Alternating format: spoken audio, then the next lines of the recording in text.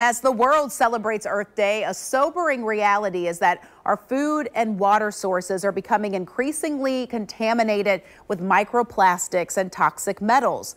But really, what can we do about it? Is there a way to keep you and your family safe?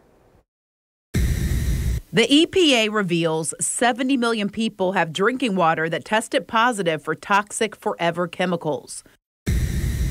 The average bottle of water contains 240,000 pieces of cancer-causing nanoplastics. And now scientists find 90% of all burgers, steaks, chicken, and even the so-called healthier plant-based foods contain microplastics. You also get it from seafoods like fish, oysters, shrimp. Americans consume more than 11,000 microplastics every year from our food. It's reported that's an average of 5 grams of microplastic every week, the equivalent of a credit card. The latest source of plastic ingestion is drinking water.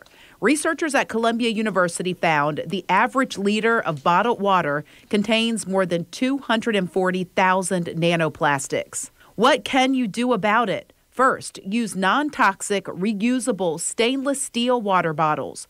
Avoid foods that are stored or wrapped in plastics. Avoid fast food. As studies show, it contains high levels of phthalates. Also, researchers found high-fat foods contain more microplastics.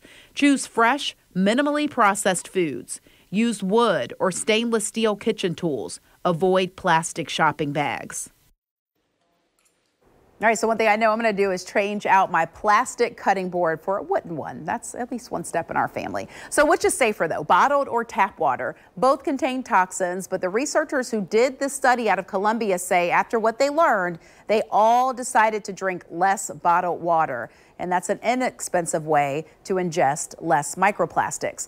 Now, a new study out of China did find that if you're willing to boil your water for 5 minutes, then filter it through a coffee filter, that will remove 90% of plastics, and more particles were able to be removed from hard water than from soft water.